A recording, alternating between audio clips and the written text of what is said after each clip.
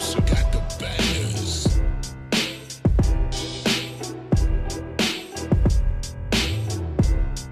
Today, folks, we're talking about the best Canadian real estate investment trust for dividend income. Now, many of you are aware that Riocan, the real estate investment trust, my favorite Canadian REIT, is one of the largest holdings in my six-figure dividend stock portfolio. But now that I got that position filled, I figured maybe I should diversify a little more. What companies are actually performing well in this pandemic? And I did a side-by-side comparison of the top-weighted Canadian REITs in the Vanguard Canadian Real Estate Investment Trust ETF. And oh my God, I gotta stop saying, I gotta make these into acronyms or this is gonna get really confusing. But nonetheless, I did a side-by-side quick overview for you guys, and then we're gonna deep dive down into these. And starting from the left being the top weighted holdings in that ETF, starting off with CAR.UN, primarily a residential focused REIT, is still receiving 98% of their total rents and are actually having pretty stable revenues through this entire pandemic. Now, the best performer of the bunch by far has been CRT.UN, which is currently receiving 98.9% of their rents. And that is due to the fact that they are highly focused on logistics, with companies like Amazon as some of their tenants. Now, taking a look, we got Riocan, one that I've broken down way too many times. Now they're receiving 94% of their rents in this pandemic here, guys, and they still have pretty stable revenues with a little bit of a drop off. But as I told you guys, that was primarily related to write-downs, not actually directly reflecting their funds from operation that pay those juicy dividend yields. Next to that, we got AP.UN, which is bar none the worst performer in this pandemic when we're talking about these top weighted real estate investment trusts, only receiving 93% of their total rents. And then finally, we got one that many of you asked me about, very relatable to Riocan, SRU.UN, still receiving 95% of their total rents, slightly better than Riocan, but we're going to deep dive down in and figure out why that is. So in the clarity of my transparency, all the homework I do for you, smash that like button and let's jump right.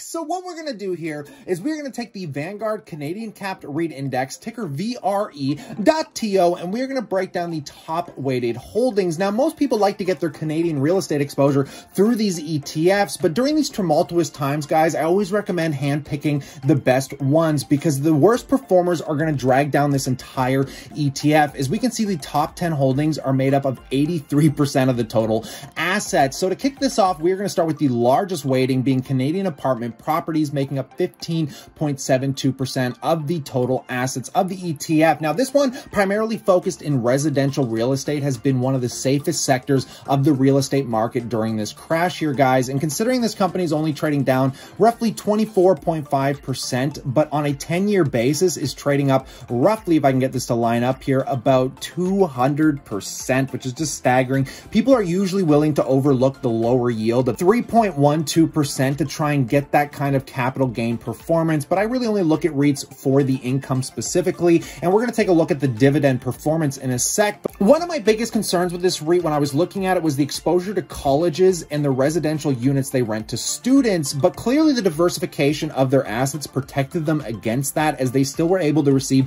98% of their total rents. And just taking a look, you do get a little bit of global exposure in here as well, because they do have some exposure to Europe with the Netherlands here, guys. And taking a look at these dividends, when you're starting with such a low yield, you would hope to be getting dividend increases over time. And fortunately, we have seen some, but not to the level that I would hope, because it looked like they were trying to do this almost every year, with the last one being in 2019, the second month in, and the one before that being in 2018. We haven't seen one for almost 2 years now, which is a slight concern, but that is probably directly related to, again, the pandemic we are experiencing. Now, taking a look at the next REIT here, guys, and we are going to skip over the First Service Corp. We are not going to look at anything that deals with mortgages. We just want direct exposure to real estate. So we're going to skip down to this Granite Real Estate Investment Trust, which by far has been one of the best performers this year, and actually in the Canadian real estate market when we're talking about the higher market cap companies, because I don't like buying lower weighted real estate companies, because I feel like you get more protection and scale here. But taking a look at this one, guys,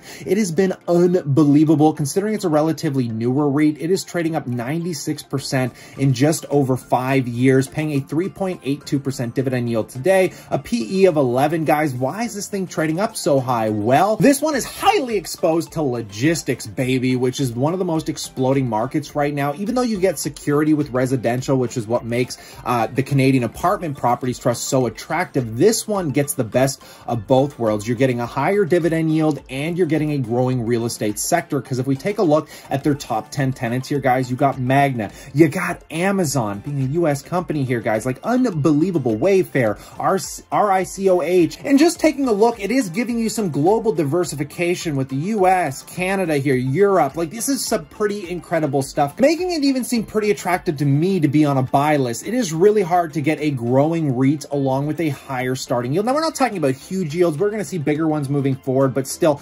incredible stuff in a very interesting sector of the market right now. And taking a look at the dividends, this one, however, unlike the rest we are going to go through, has not stopped growing, hasn't been that hard hit by the pandemic, is still receiving 98% of their total rents. In 2018, they did one fairly large dividend increase. We saw another one going into 2020, and it wouldn't surprise me seeing another one going into 2021, because this company actually prides themselves on how often they have been increasing their dividend. Now, moving into one that you all know I love with an utter passion, we got to talk about Riocan, being my largest investment in the real estate sector, currently paying a 9.72% dividend yield, seeing a bit of a ding on their rents, of course, only getting a receivable of about 93%. I think this one, along with another one we're going to take a look at, is getting hit exceptionally hard because people think these are heavily exposed to malls. Just taking a look, guys, they have some pretty incredible development projects is what led me into this company, because even though once we take a look at their dividends, they haven't been doing as many increases, the starting yield is absolutely absurd. And I do believe the management has done an incredible job through this pandemic. And considering about 75 to 80% of their exposure is to essential services like LCBOs, Sobeys, like Food Store, Shoppers Drug Mart, I mean, it's got an underlying stability behind it where it's only being affected by like clothing stores and some of their minor exposure to obviously companies that are getting dinged and likely to go bankrupt through this. But I believe they're going to be able to transition away from that as they begin to focus more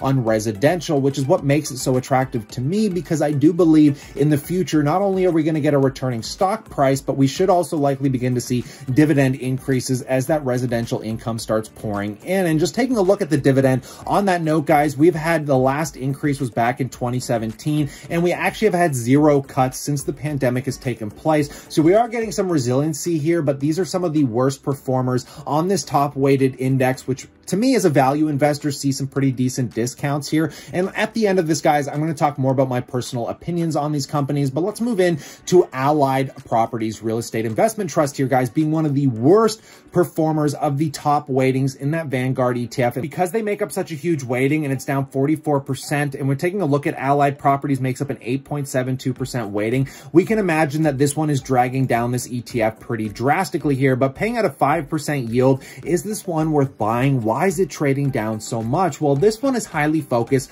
primarily on office space. Office rental units in the perspective of individual investors and retail investors, guys, they don't like that because everybody is learning to work from home, though I don't think that's going to be a permanent stance moving into the future. Right now, it seems to be the general sentiment amongst investors. So this one is by far getting hit the hardest. Kind of have to go into their investor relation to see all of their office space buildings, which again, I don't think they present as cleanly as they could. As again, we take a look at the rental portfolio, this is kind of what we get to see.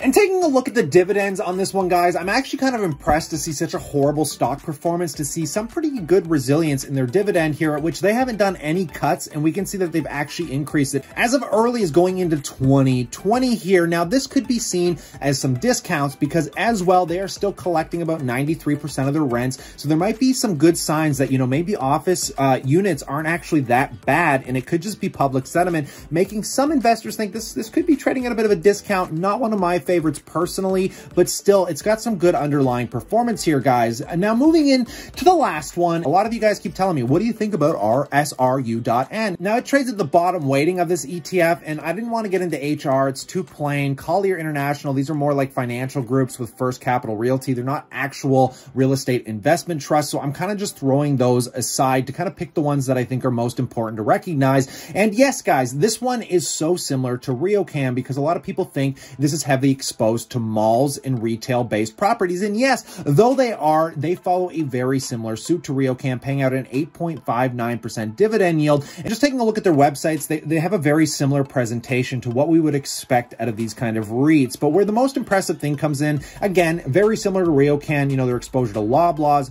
Lowe's, 50% of their rents from strong, creditworthy, and open essential services. Now, this is a slight concern to me because, again, Riocan has a higher exposure to these kind of clients, whereas theirs are a little bit lower weighting. And just like a Riocan, guys, these two things are like symbiotic here because they as well are trying to get into residential units, currently getting into 16,500 basically units for rent. Some pretty incredible stuff because this all comes down to management, and in these crazy times, this is exactly what I want to see. And I could put this next to Riocan. The only reason I chose Riocan over this guy was purely because of their exposure and their concentration of where the real estate is, where Smart Centers is a little bit diversified. They're a little bit pushed out into a bunch of different sectors of the Canadian real estate markets. Riocan is just heavy driven in Toronto, and they have some pretty premium properties that I want to see the upside potential from. Now, that's not saying that SRU is any worse by any means. They've had a slight increase by only about 1% on their actual rents collected, so they are doing a little bit of a hair better than Riocan, but again, it depends on what you're after here, guys. Just for the starting yield difference, when you're talking about 8.59% against Riocan's 9.7%, and again, very similar charts,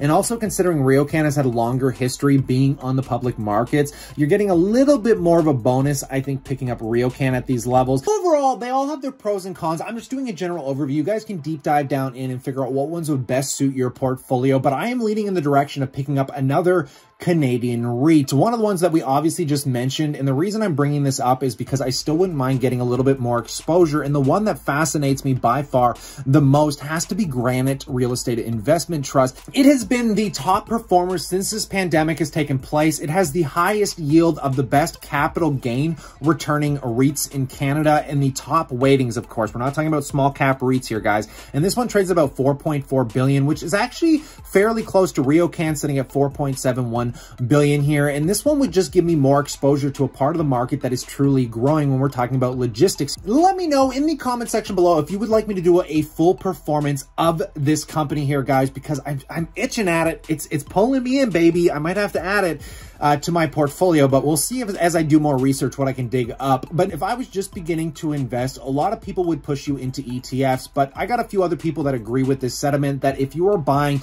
highly focused ETFs in individual sectors of the market in these current times, it is not wise to just be throwing blind money at these things. Now, if we're talking about something like a QQQ that represents the NASDAQ 100, you know, the top performing kind of tech companies, I would be fine with that. If we're talking about like an S&P 500 index, I would be fine with that as well. But when it comes to things like the REIT sector, the oil sector, you know, entertainment sector, all of that stuff, I think you should really hand select those companies. We can see that the VRE is trading down roughly 25 or 30%, but you really don't want that exposure, in my opinion, to something like an Allied, which keeps dragging the entire index down, whereas you could literally just pick the top three weightings, in my opinion. Being the Canadian apartments, you could just pick up Granite Real Estate Investment Trust and then get Riocan for a little bit of income, or something like SRU, the Smart Centers. And not only would you be avoiding the expense ratio of 0.35, you would be getting a way better yield than 6.62%, or anything you might be getting close to that yield, because once you kind of balance out the fact that CAR is only paying out a 3.2%, you know, that GRT is only paying out a 3.8, you'll probably get roughly the same balance, but in the bonus of things,